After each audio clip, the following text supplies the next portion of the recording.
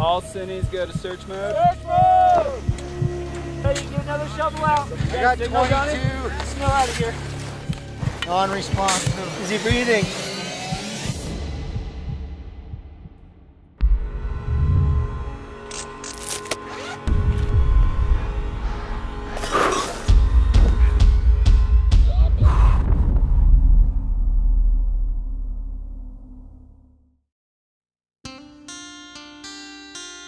IPRW is something we started probably 6-8 years ago. We bring all the production crew and riders together and we train on avalanche safety, first aid, and other challenges that we might face in the field.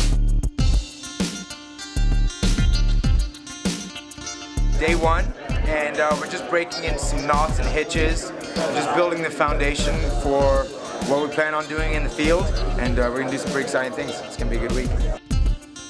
What are we setting up right here? This is called a dead man, and it's an anchor. We use this a lot to find the edge of a cornice, finding that perfect spot if we're going to dig a pit on the slope, and then in extreme situations where you're dealing with cliffs that you got to go over. The anchors are something you really need to know. It's very simple, but it's also, there's no room for error. Today is all about first aid, which is hopefully skills we never need to use, but essential for something goes down in the backcountry, how to save someone. The main areas I'm worried about are pretty much neck to knee. I don't see bleeding, I don't see bones sticking out. Done. You're not going to die in the next 5 to 10 minutes. We're doing a couple of different things, one of which is incorporating all of our rope work, actually using a manufactured sled to put the patient in, rig up a pulley system to actually lift them up a steep slope, turn around, secure them at the top, and lower them back down. Take our time. Whoa, a little slower through here. The last couple of years I've been riding with these up-and-coming kids, Frank and Jimmy, and last year we were out and Jimmy had a really scary fall.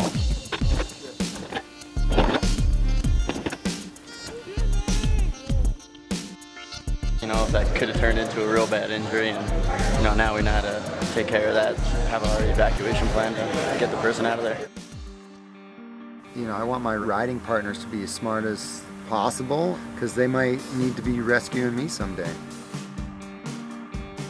Last day, last scenario. This is kind of our big last final scenario where we try to put everything together. So it's really important that we do this and kind of tie it together so everybody's kind of practiced, because the likelihood of it happening is actually pretty real.